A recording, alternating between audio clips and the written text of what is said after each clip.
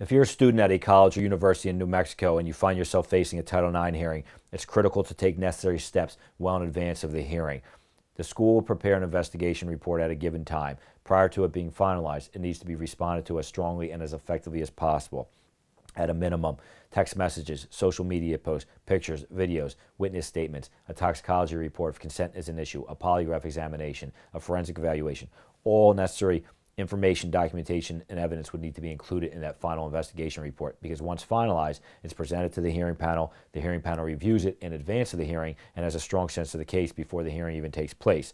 Attacking the accuser's credibility is often key. Questions would need to be prepared with that in mind for the accuser and their witnesses. The accused and the accused witnesses would have to be prepped and prepared accordingly also.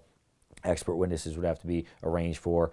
An opening and closing statement would have to be drafted in advance of the hearing. The hearing panel itself would have to be considered for potential bias or conflict of interest.